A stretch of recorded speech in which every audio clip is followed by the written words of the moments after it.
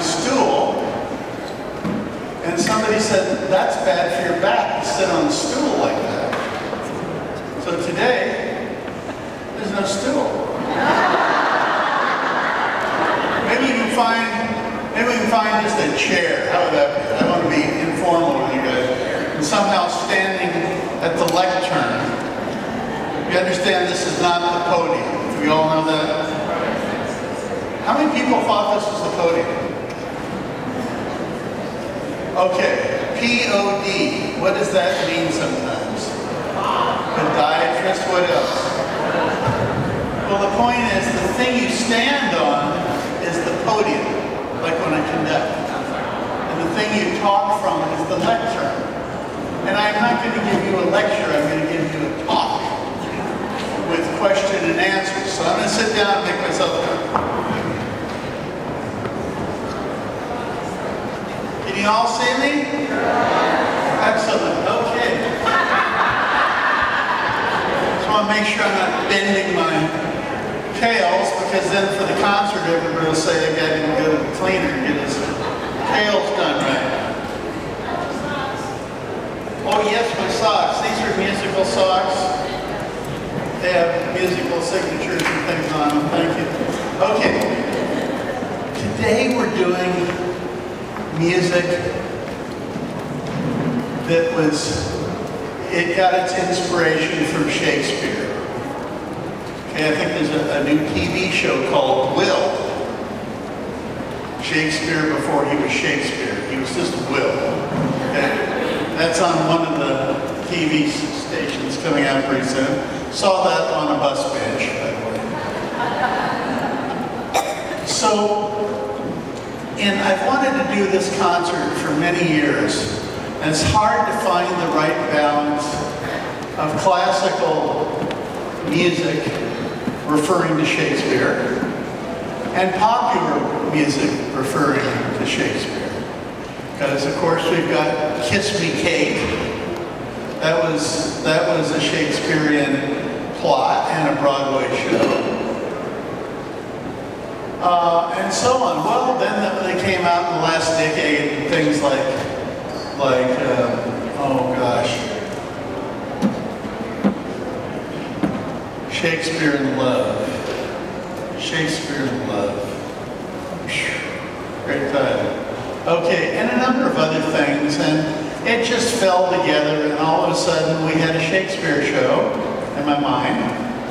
And so what we're doing today is we're doing some very, very classical music inspired by Shakespeare. We're going to be doing The Merry Wives of Windsor. Okay, and that's really about Falstaff. Okay, and it was written in the first half of the 19th century by a composer called Otto Nicolai. And Otto Nicolai was a Viennese composer. And I first played this piece as an 11th grade French horn player in the All-State of California High School Honor Orchestra. And we played this piece, and I just thought it was so lovely. And I've conducted it maybe once before. I don't know, it's just one of those pieces I keep forgetting about. Once I remember it and start looking at it again, it remains, it's very beautiful. Very beautiful, and very much in the style of Beethoven and Mozart and so on and so forth. There's another piece I want to talk to you about that's going to, I believe, begin the program, and ending the first half of the program is another very serious classical piece. And let me tell you the story about this. This is really interesting. There was a wealthy Jewish boy. Although he wasn't brought up to be a wealthy Jewish boy, he was Jewish enough that Hitler burned all his music during World War II. His family had converted to Protestantism, and so his name was Mendelssohn, which is a very Jewish name. So it was Felix Mendelssohn hyphen Bartholdy. And Bartholdy was his last name, and he lived in Germany in the beginning of the 19th century as a Protestant boy. He wrote his Fifth Symphony is the Reformation Symphony. So he was very much into being a Christian person at that time in his life. He went on to do a whole bunch of religious music. Great oratorios, actually. The other thing he did is he is the one that discovered, or I should say rediscovered, and made important Bach. We might not know about the B minor Mass and St. Matthew's and all that stuff if this ethnically Jewish German person hadn't uncovered this music. And he just did a great service to music in general. He died when he was about 35. Yeah. So, what in the heck happened? Well, he came from this wealthy banking family. And this family supported his whims as a musician. So it was, Daddy, I need a string quartet. I want to hear what my piece sounds like. Sure, hire a string quartet. You remember Richard Strauss a few weeks ago? We had the same deal where he had a wealthy daddy and he had whatever. He not only had a wealthy daddy and mommy, he had a dad that was a part of the Royal Opera in Bavaria. But Mendelssohn was able to acquire all the musicians he needed to learn and hear. And that's so valuable if you can imagine composing something in your mind, putting it on paper. And the best you can do is maybe thump it out on a piano. But what does it sound like when you begin with 2 flutes, the next chord is 2 flutes and 2 clarinets, the next chord is 2 flutes, 2 clarinets, 1 bassoon and 1 French horn, and the next chord is all of the above, plus the oboe. I mean, every single chord changes color magically and very subtly by adding these single instruments to this, and that's the beginning of this fabulous overture that we're going to hear, and it's called the Overture to Midsummer Night's Dream. Okay? How many have heard that? Yeah, it's a popular piece. It's very virtuosic. Funny story, I rehearse sometimes slowly, just to get the notes clear for my musicians. Slower than full speed, let's say, not slow, but close up. So then at the end of this portion of the rehearsal, I went back and I went faster. And the concertmaster came up to me after the rehearsal and said, "Oh, that faster tempo, you've got to do it. Oh, that's so easy to play. Oh, that's the perfect tempo for it." Not a minute later, walks up my principal second violin. And this guy is a world-renowned guy in his time. He walks up and says, "That last tempo is way too fast. You have to do the first tempo." And then the Ukrainian first violin comes up to the Armenian second violin and says, "That's not right. The fast tempo is the correct tempo." And they're going on and then battling. I'm just standing back. You know. So anyway, we'll see how it goes today. I hope you think it's the right tempo. Whatever I pick, I hope it's the right tempo. All right, as you listen to this piece, you're gonna hear something that goes like this. What is that? What is that? Sounds like a donkey. Bum, beep, bum, beep, bum, beep, ba-da-da. Remember, that's American music. But back in 1827, this little man, I keep calling him little man, he was 17 years old. Mendelssohn was 17 years old when he wrote the Overture to Midsummer Night's Dream. It is still today heard on KUSC and etc. It's still beloved today. He was a 17-year-old teenager, and he wrote this piece. Okay. What I actually learned studying, because I get great pleasure out of conducting Cal-Phil. It's wonderful to be with these fabulous artists in my orchestra. I mean, they're just, many of them at a world-class level. They're just very fine trumpeters and horn players and oboists and violinists. They really are. I'm just the best orchestra I've ever conducted in my lots of years of conducting.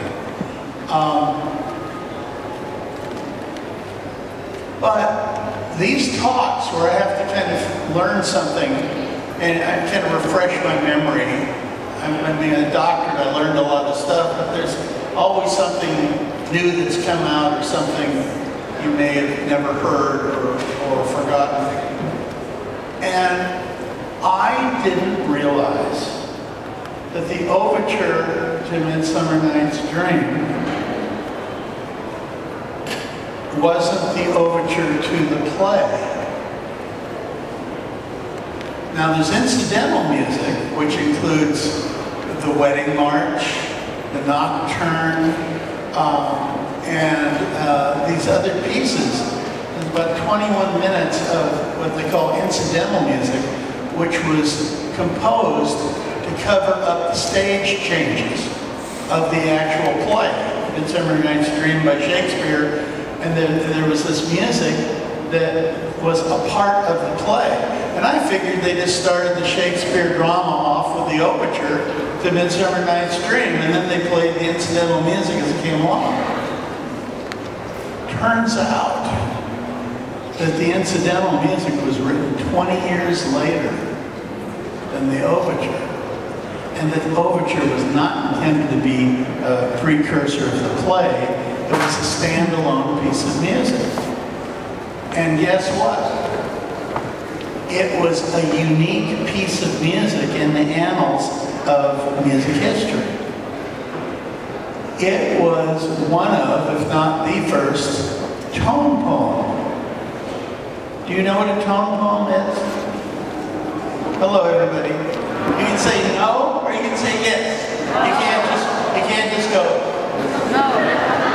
Okay, everybody knows what a tone poem is. You think they do? Raise your hand. That's two. Come on, try it a little bit harder. One more time. You know what a tone poem is? Raise your hand. 1, 2, 3, 4, 5, 6, 7, 8, 9, 10, 11. You're a conductor. You don't count. Okay. But out of this big 400-person crowd, we've got about 9, 10, 12 people that know what it is. I'm going to assume the rest of you don't know, right? A tone poem is, let me put it this way. When Mozart and Beethoven and Haydn wrote a symphony or wrote an overture, it was on purely musical grounds. They have a theme, they have a second theme, they may have a third theme, and then they go back and repeat those. And then they go on to the next section, which is called the development section, where they take one of those three themes and they start jazzing it up, adding scales and variations and so on and so forth. And after going through different keys, after they do that, they recapitulate back to the very first theme of the first section. And then they do the next thing, and then they add something at the end called a coda. And the coda is the grand finale. Bum, ba, da, bum, bum, bum, bum, you know, and it goes on for who knows how long, and then it goes bum, ba, da, bum, bum, and it's over, right? Okay, that's called sonata allegro form. And it's not intended to describe anything. It's intended to be like a big building. It's architecture. It's not telling a story. Okay, it's not the story about it. A tone poem actually is a poem or a story told with musical tones. So it's very graphically a story.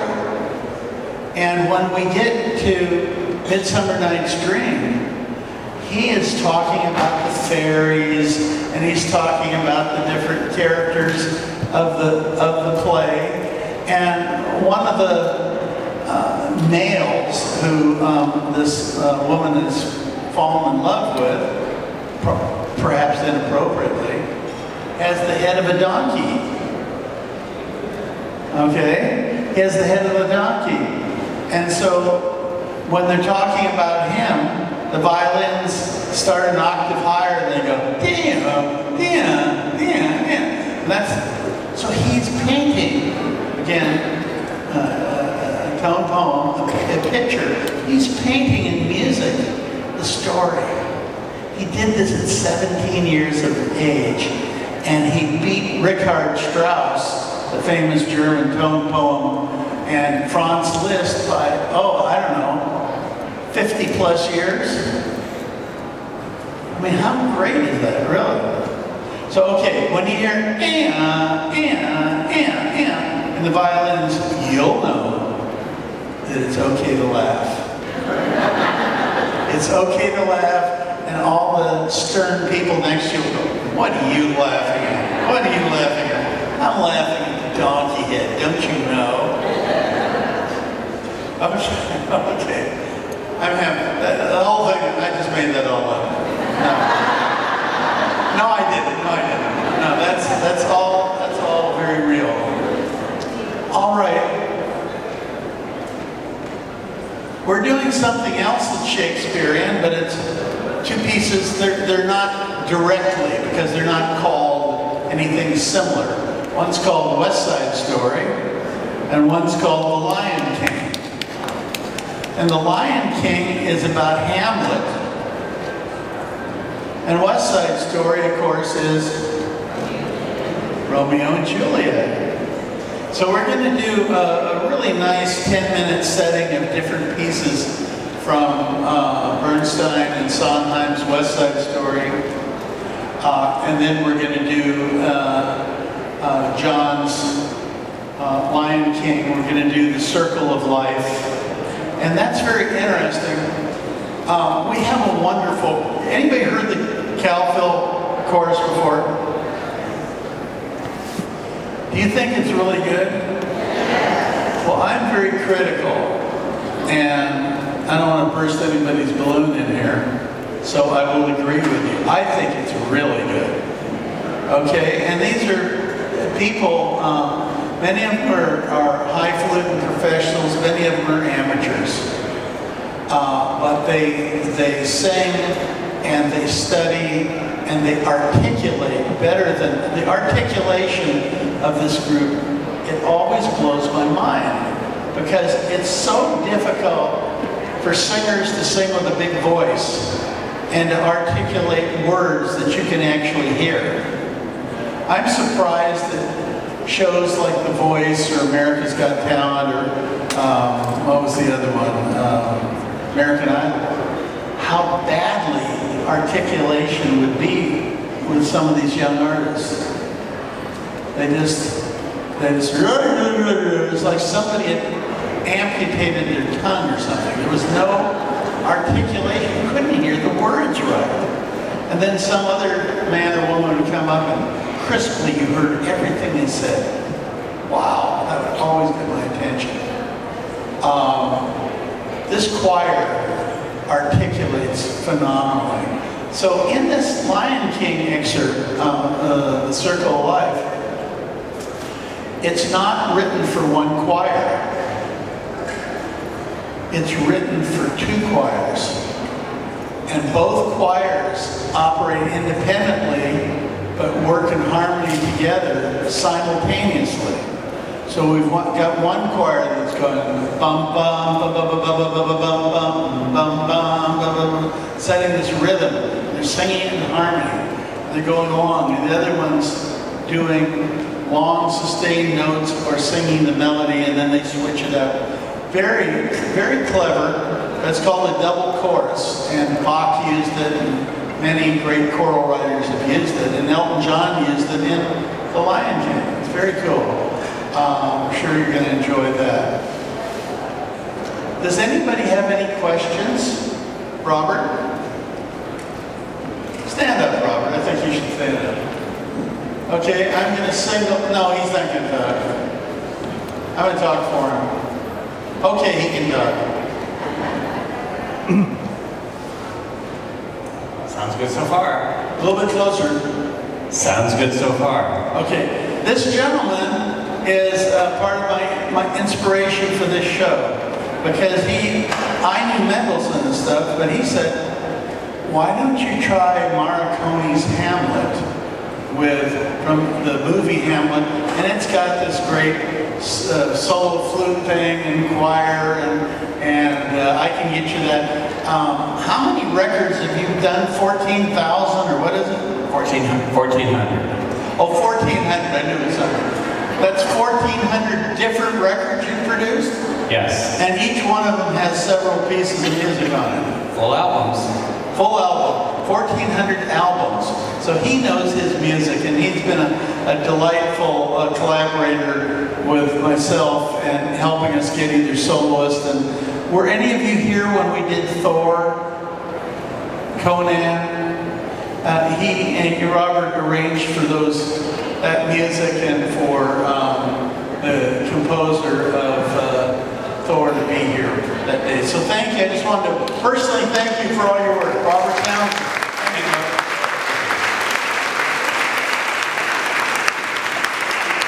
Well, something interesting we have. I'm gonna move on pretty quick to question and answers, but I wanted to tell you something interesting about this show.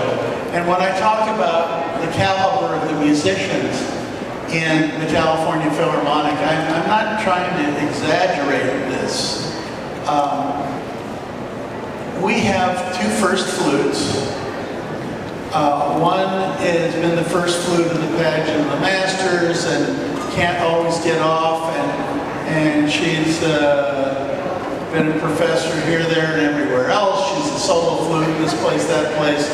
And she has been our principal flutist since the orchestra was founded. All right, her backup flutist, Paul Freed, spent 14 years as the associate principal with the Boston Symphony. He was 14 years principal of the Boston Pops Orchestra. He was with the Pittsburgh Orchestra before that for a number of years. And this guy is second chair in the orchestra, right? He's not the first guy. He's behind the lady that you'll hear today. Well, then we moved down to our third flute, and she was a soloist with Ron Paul. And what's his name? My mind's got dead. Galloway. At the Hollywood Bowl. They were doing a big flute spectacular thing with these two world great flutists, and then they played one piece that was a trio, and who of all the people they could have picked to join them on stage at the Hollywood Bowl but was Valerie King. And she has about 6 albums out, and she's our third flute and piccolo player. Our second flutist, Sarah Andon, I met her when she had just graduated from She has toured, or appeared, I should say, in the Canary Islands, Krakow. She just got back from Italy on Monday, where she was doing recitals. And one of the things she's done is she's hooked up with Robert Townsend, and it has the solo repertoire that features her doing some of the great film scores. So you're going to have a chance to hear that. And today we're going to have the American premiere of Hamlet. Never been played in America, this music. The American premiere of Hamlet by Morricone. Is that it for premieres today? Oh, and this arrangement, this setting of Shakespeare in Love has never been performed live in where? Where? I can't hear. been done in North America. So you're hearing a couple of premieres today along with it. Well, I think I've got to stop. Is that correct? I'm all done. So enjoy